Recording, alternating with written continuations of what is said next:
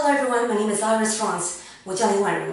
Today we are going to talk about monopsony in the labor market.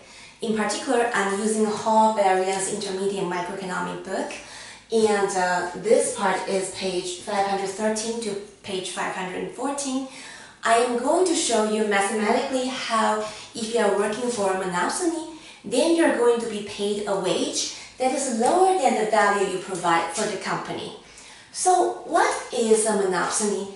Monopsony is the only buyer in the labor market. So you ask, how can this be possible? I'm going to use the example of XPO at Memphis, Tennessee. So according to a report of New York Times, if you are located at the area at East Memphis, and if you are without a college degree, you are unskilled labor, then if you want to work for a warehouse, you have to work for XPO, because XPO owns all the 3 warehouses at the east side of Memphis. One handles products of Disney, another one for Nike, and the other one for Verizon. So if you're without a college degree and you want to work for a warehouse, XPO is the company that will hire you, and that's the only company that will provide you a warehouse job over there. So you can imagine, in that case, the company is on an upper hand and they're really able to suppress your wage. And according to New York Times, a lot of women, they work there during their pregnancy. And even though the doctor asks women not to do any heavy lifting, these doctor's notes are ignored by the supervisors at XPO, which result a lot of miscarriages of these women. And also one woman had to go through a premature birth, and she had to watch her baby die within 10 minutes. So you can imagine, if you're working for monopsony, they are really able to suppress your wage.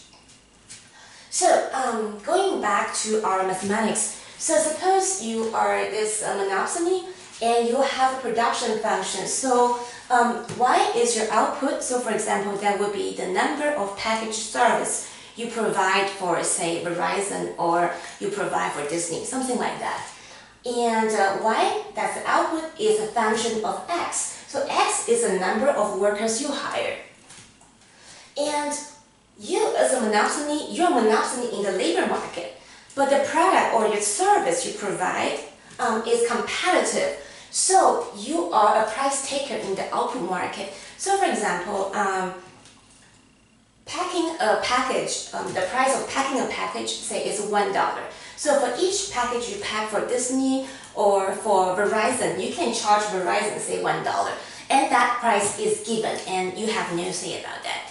So your revenue will be equal to price of the packaging service you charge, which is given, times the number of package that service you provide. So P times Y. And remember, Y is a function of X. X is the number of workers you hired. So your revenue will be P times Y, which is also equal to P times F of X. So that will be your revenue. What about your cost? Suppose you only hire workers and there are no other costs, just to simplify that.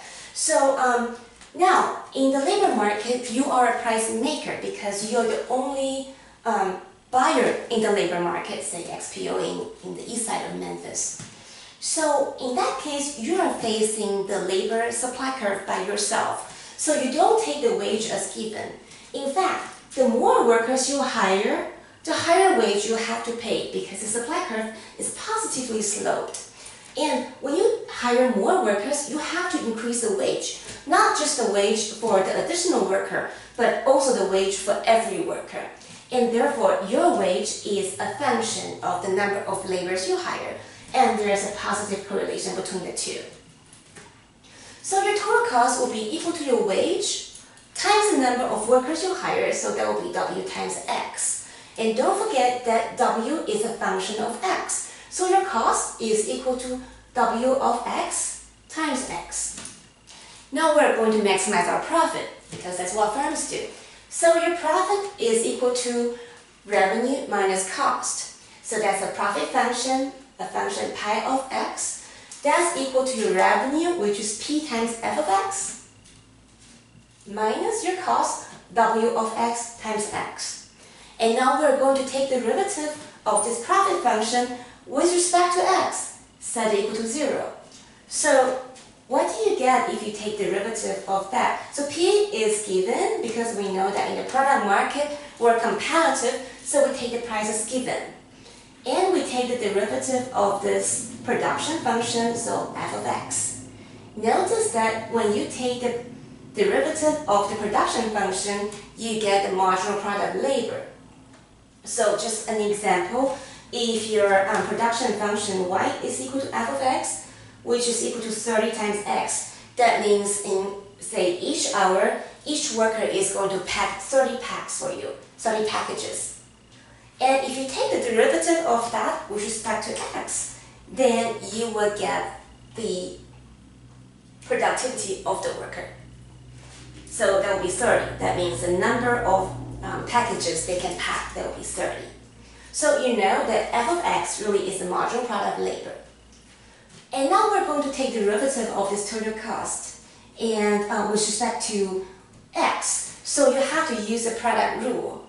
And taking derivative of that, you get wx plus w prime x times x. That's just a product rule.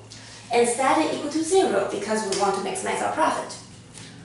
And then next, I'm going to move this term to the right-hand side. I didn't change anything here. So p times f of x is equal to wx plus w prime x times x. So I didn't change anything. I'm just moving that to the right-hand side of the equation.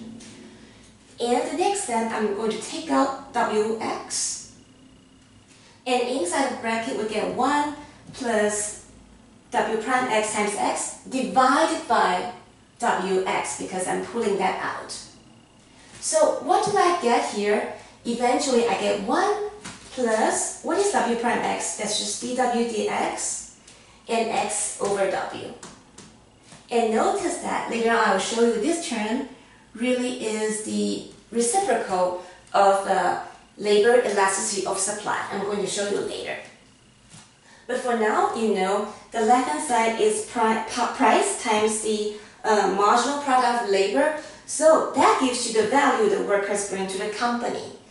Why is that? So you can see that f prime x is the productivity of this worker. Multiply that by the price the company can charge for this service. So for example, if in each hour, each worker can provide, can pack 30 packages.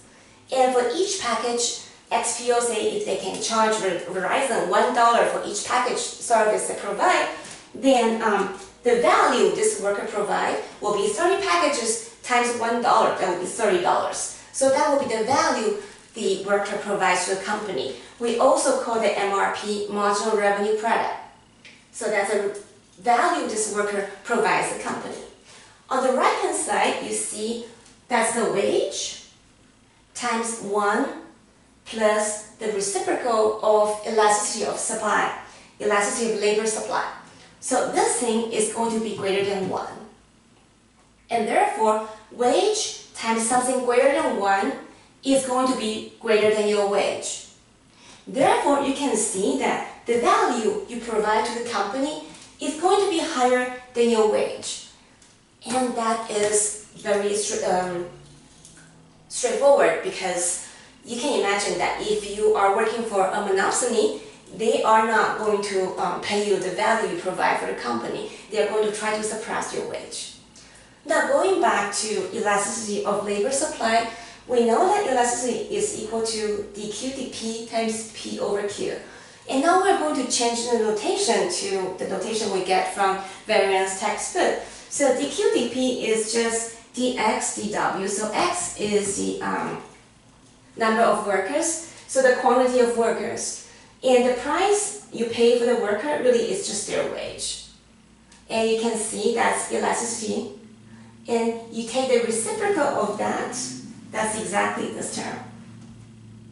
So I have mathematically proven how if you work for Monopsony, then you are going to be paid a wage that is lower than the value you provide for the company. And this wage can include, for example, the cost of miscarrying your baby, the cost of premature births, and the death of your babies. So I hope this helps, and I'll see you next time.